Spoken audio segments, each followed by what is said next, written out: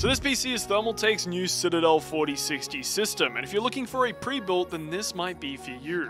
Now, to test out the performance, we're going to dive into the new Cyberpunk Phantom Liberty expansion and see how it runs at 1440p.